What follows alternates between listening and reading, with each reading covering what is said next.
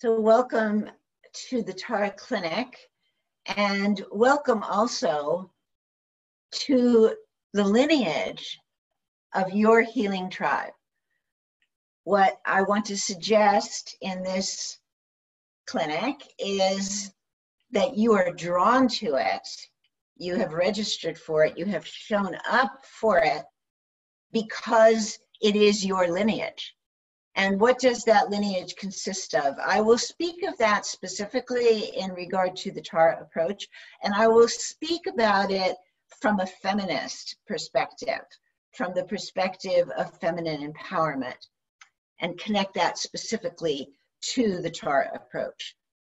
But I also want to speak of that lineage somewhat more generally, because there are many people. It is a global lineage, and many are in it.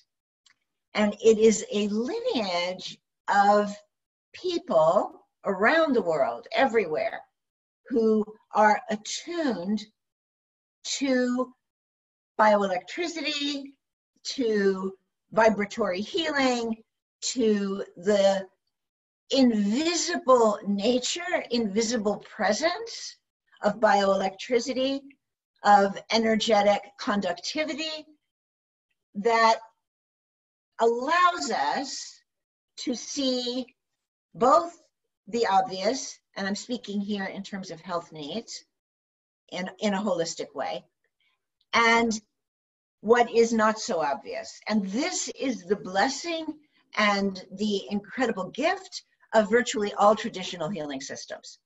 This is not unique to any one system. It is a quality within multiple systems that are linked together. And it is obvious within the Tara approach, and specifically the energy healing of the Tara approach, that what I learned from my teacher, Mary Eno Burmeister, is intended for everyone, is not identified with one culture in particular, and Mary made that quite clear.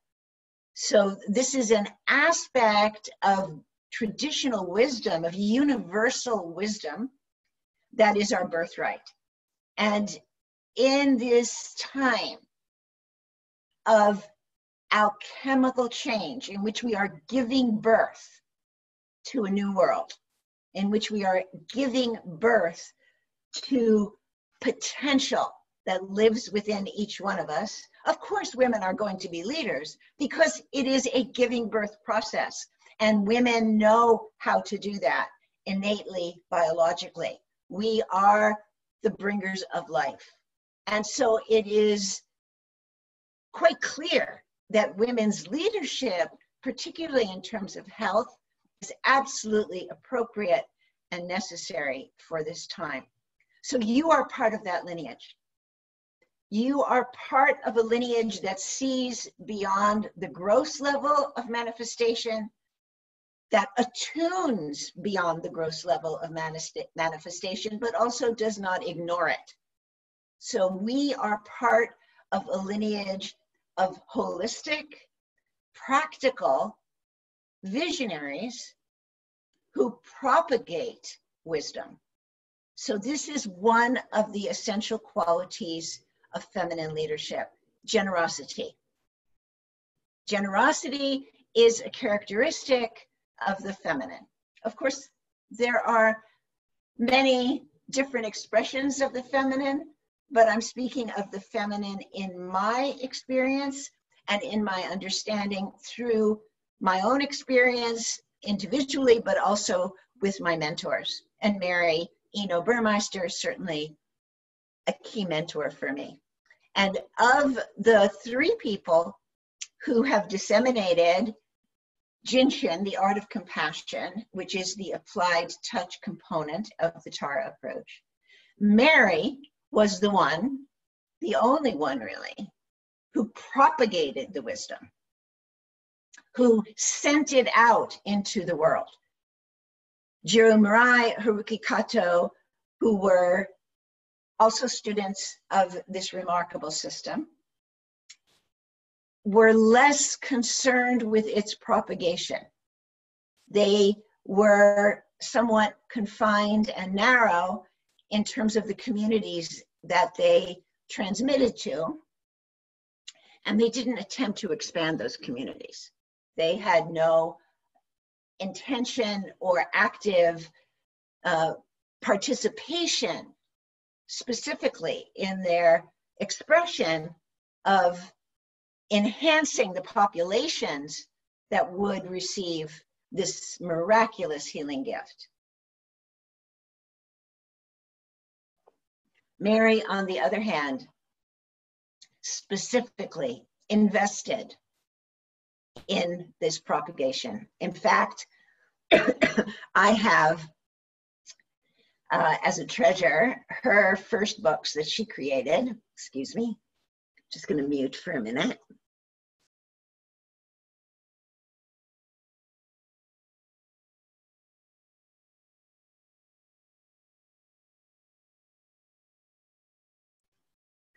The very first books that Mary wrote to disseminate the Tara approach in the form of Jinshin, that aspect of the Tara approach, she not only wrote them, she typed the books, because that's what was used at that time.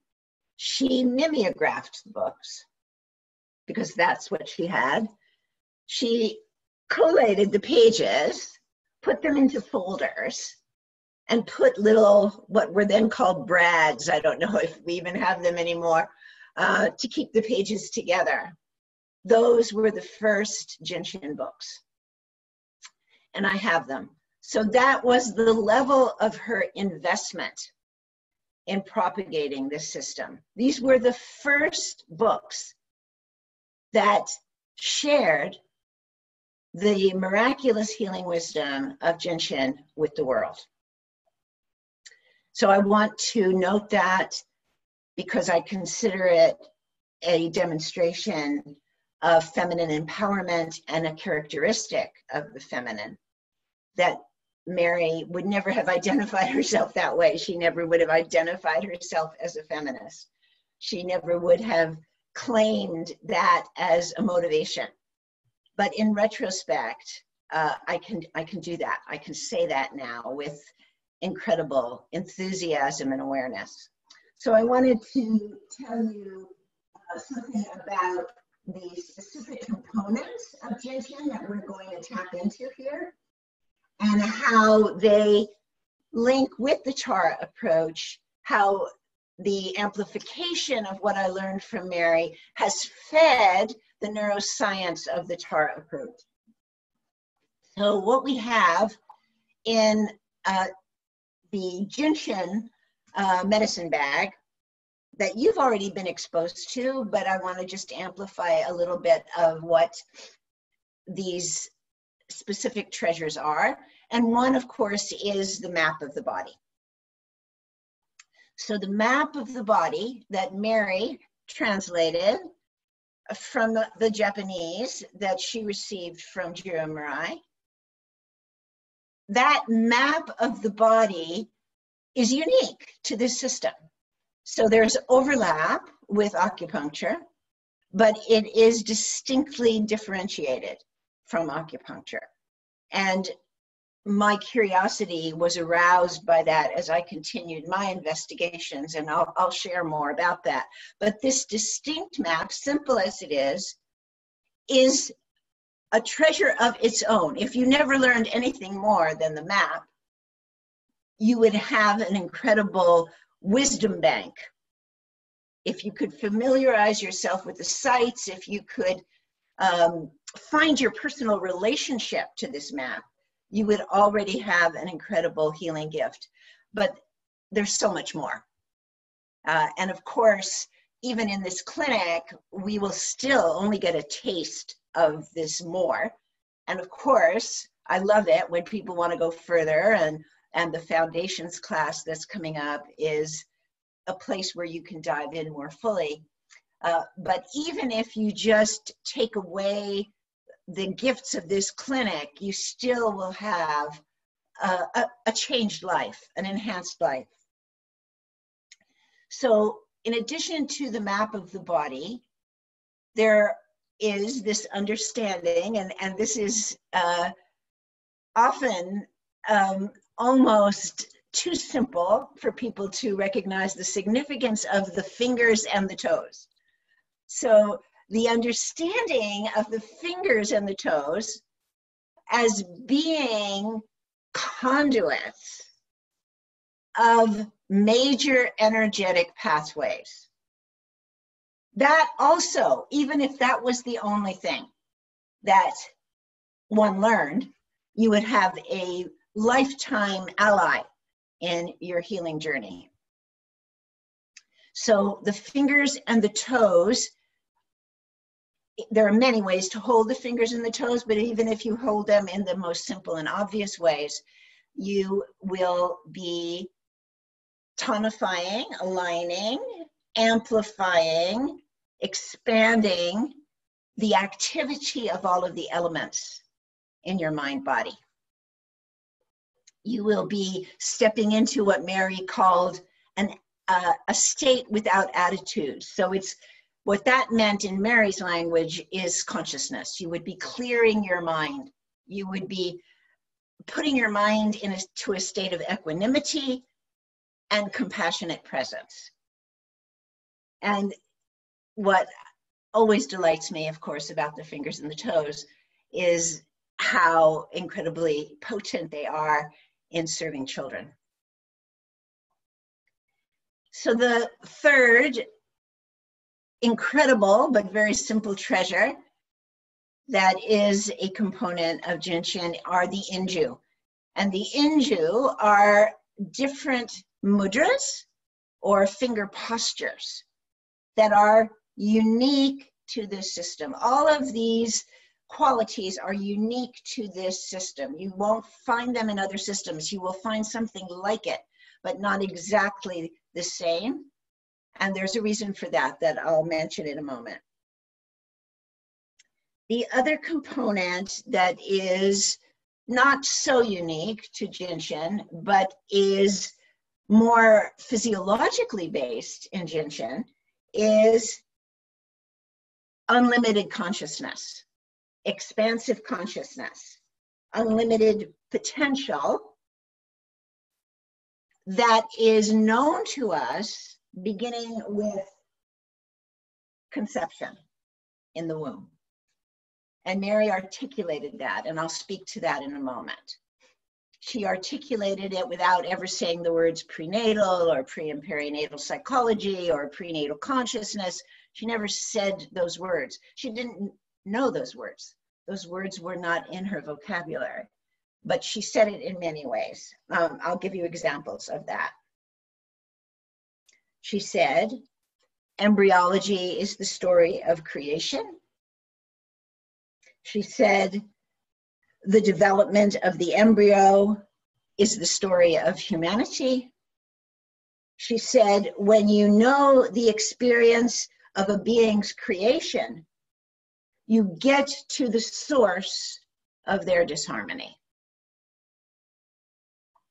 She said, the baby in utero absorbs all the surrounding vibrations of the environment.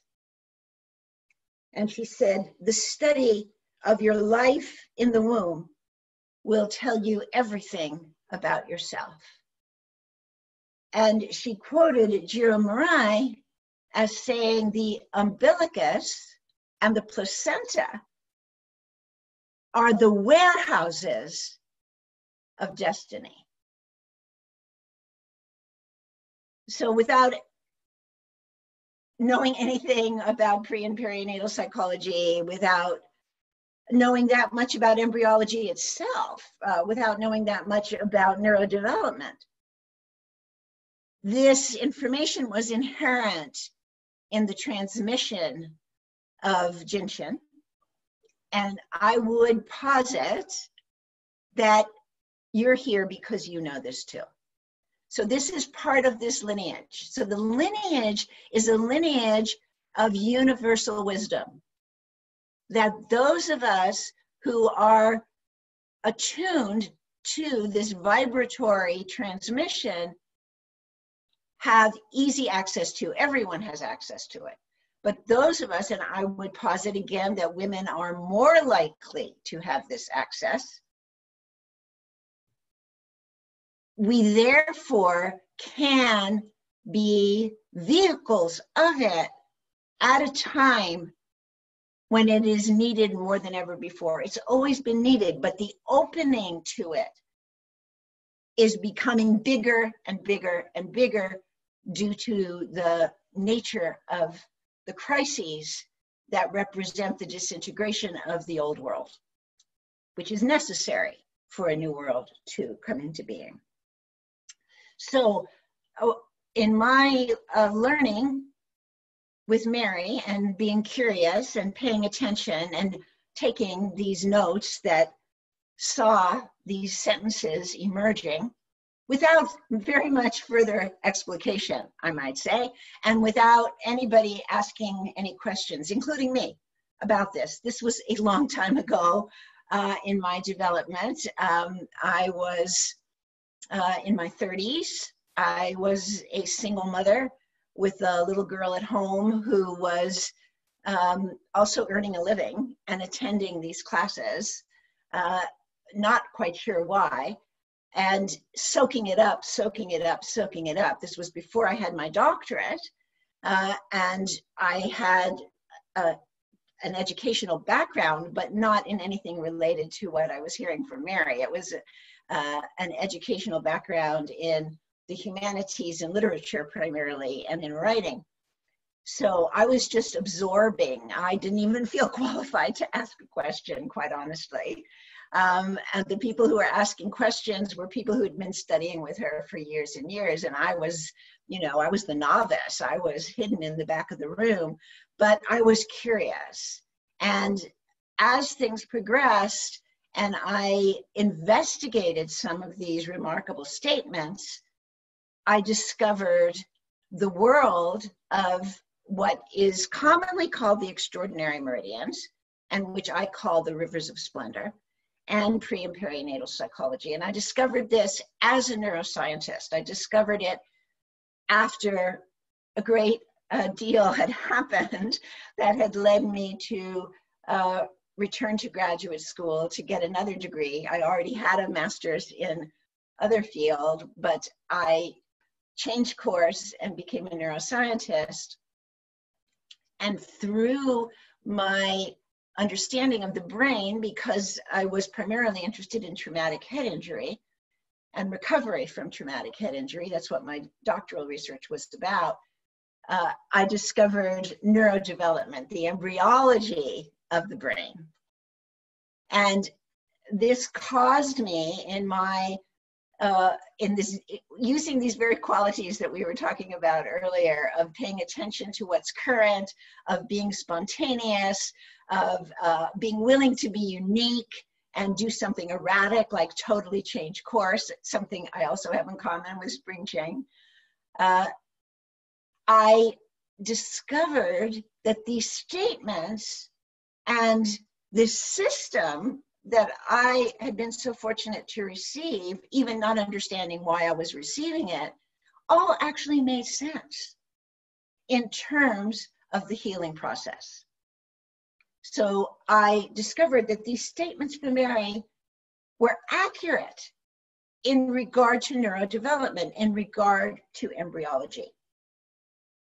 So I then investigated further, discovered the actual pathways of what are called the extraordinary meridians. And I want to speak very briefly to that term, extraordinary meridians. So the rivers of splendor, upon which the Jinshin energy medicine is based. So the energy medicine being this map of the body, the Inju, the understanding of the channels of energy in the body. The understanding of those channels is that they actually are not linear pathways, which is what meridians are. They also are not extra in any way. They are fundamental. They precede the formation, and Mary also said this very clearly. There's a quote from her in which she specifically refers to the development postnatally of the ordinary meridians. So those ordinary meridians, the 12 ordinary meridians, evolve out of the extraordinary meridians, which I call the rivers of splendor, for the reasons that I just said. Neither the word meridian nor the word extraordinary, extraordinary, apply.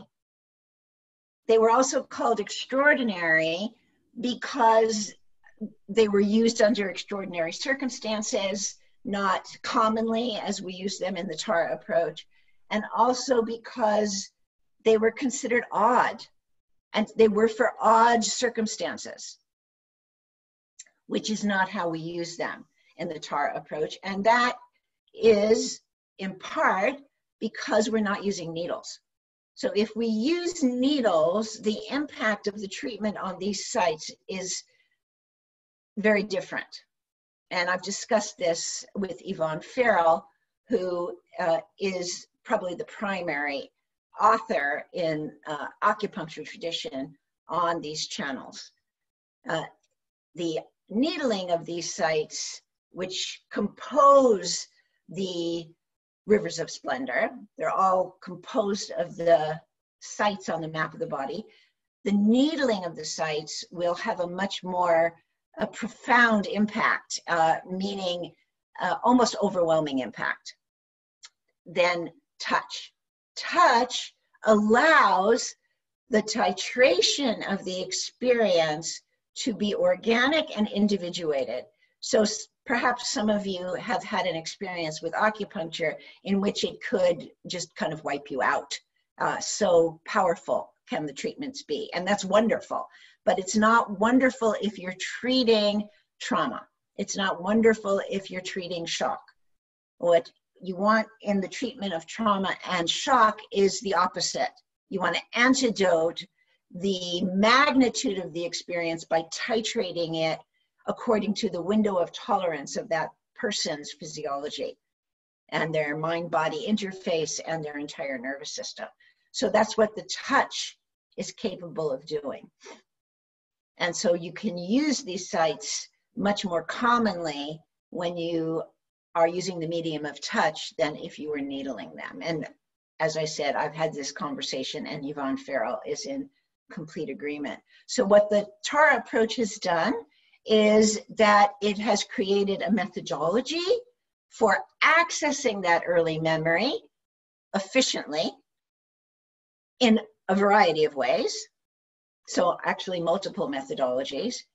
And it also has created an understanding of neurodevelopment and its impact on symptomology in adult life, in postnatal life, and not only a way of treating that through touch, but also a way of using language to mend the broken, fragmented tears in original brilliance.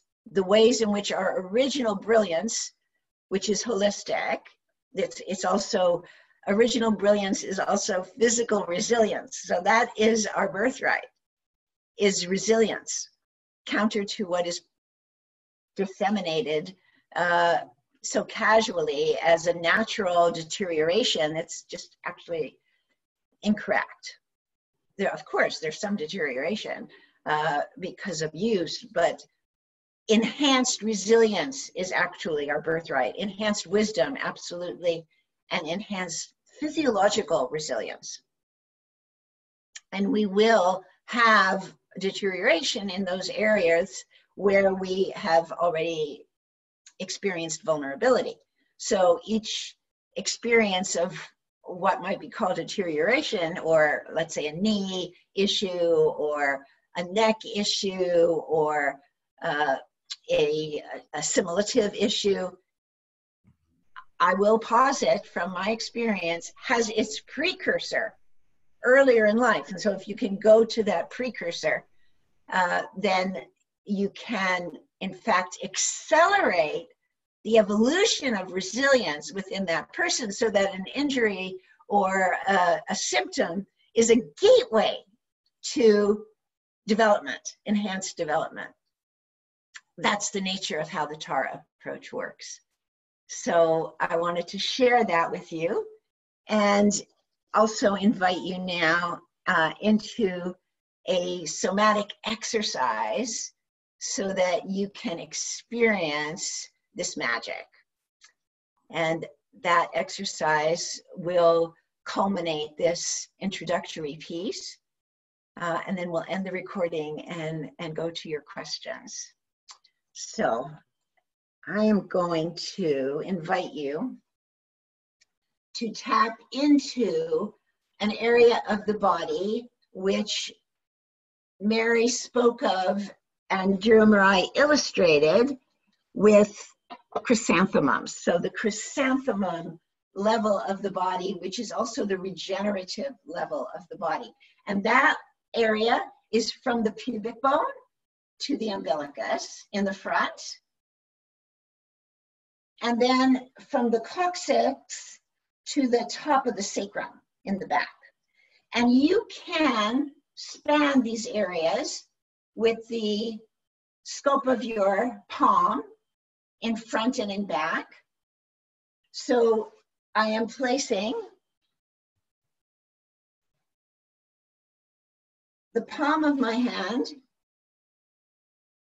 on my lower belly, and my middle finger is on my pubis.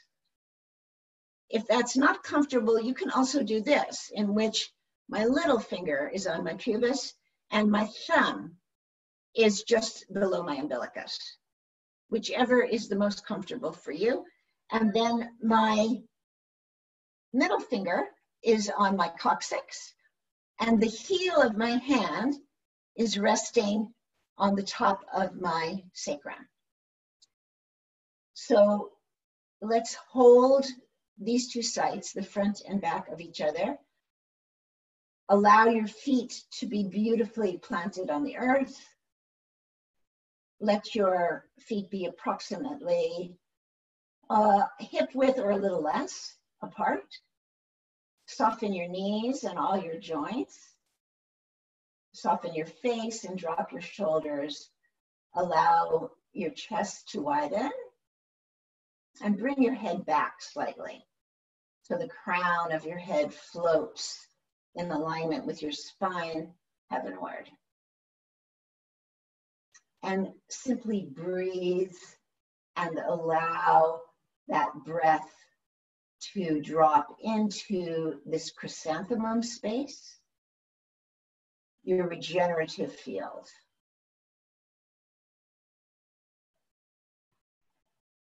Three beautiful breaths, with the exhalation twice as long as the inhalation.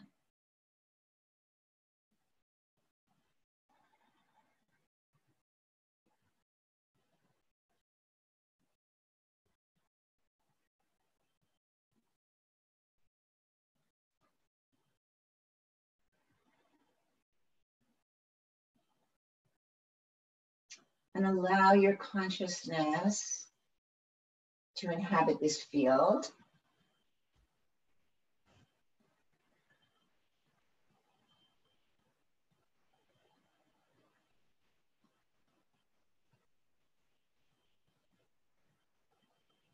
So let's reflect for a moment on what is in this field. This is your regenerative field in which centuries of inheritance is stored. Deeply feminine space, whether you've had children or not. This is the birth of the new world, is here in you. This is your partnership with our living earth. Breathe into that.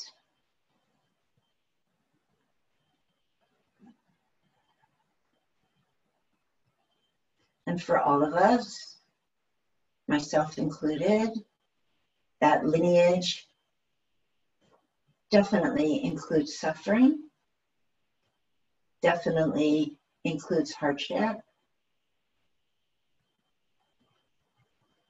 but there is also a vast storehouse of resilience.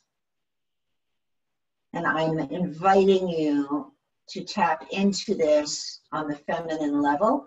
And if you're watching this and you're male, there's no difference. I'm inviting you to tap into centuries of feminine wisdom in this particular lineage of vibratory awareness, seeing into the invisible frame of wisdom in each human being, in ourselves, in communities, in families, in the world. But individually, we have the capacity to attune at this level, and you're part of that lineage. And your hands and your body and your voice and your mind are the conduits of that wisdom.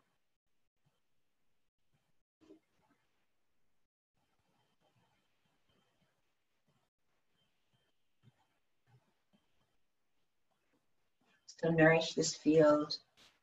Feel how it's becoming warmer. Enjoy expansiveness here. Women have been so educated to narrow in this area. We want to expand energetically, limitlessly. Be big. When you feel full with this warmth and nourishment, I'm going to invite you to bring your hands with the palms resting on this inguinal area that starts at either side of the pubis and goes up to this bone, normally referred to as the hip bone. And rest the heel of your hand on that bone. And your fingertips, depending on your hands, are likely with the middle finger tip on either side of the pubis. This is a site known as Wash Your Heart with Laughter. And what we do in this touch is integrate that regenerative nourishment with joy. So let's breathe into that integration with joy, the washing of the heart with laughter, alchemizing our regenerative history with the triumph of resilience. 3 breaths.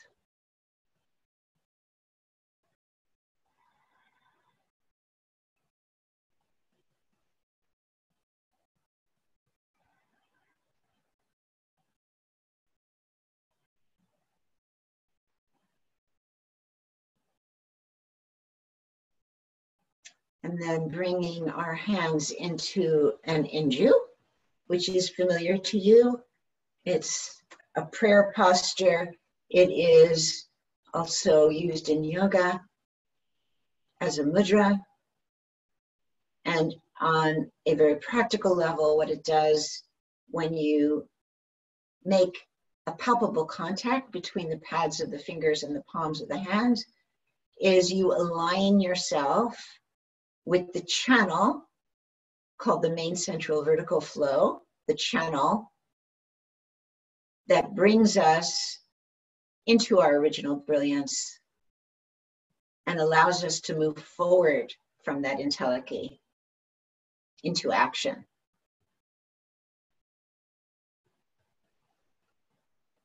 So these are the gifts of the Tara approach, the gifts of Jinshin, the gifts that were transmitted to me from a woman, Mary Ina Burmeister, who fulfilled the feminine destiny of propagating resources generously.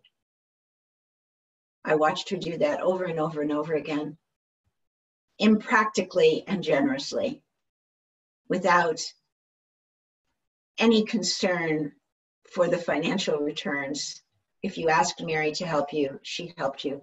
I have direct experience of that, and I watched her do it, sometimes to the objection of the business managers in her field. That is the feminine transmission she made to me in those moments. The generosity, the love, the seamless connection with a vibratory, universal lineage of healing wisdom, and an undeniable dedication to the children of the future. That is the Tara approach. That is Jin Tara. And that is my transmission from my beloved teacher, Mary Eno Burmeister. Thank you.